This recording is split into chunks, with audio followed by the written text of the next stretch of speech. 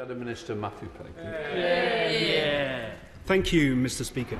Could the Secretary of State give the House a clear and categorical assurance that if he cannot ultimately extract enough money from industry to finally fix the building safety crisis, he will not allow the Chancellor to raid his department's budgets, including funding already allocated for new affordable homes, to make up the shortfall?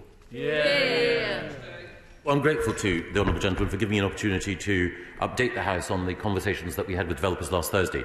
Those conversations were cordial and constructive, but we were also clear about the obligation that the developers have, and I'm confident they will meet it.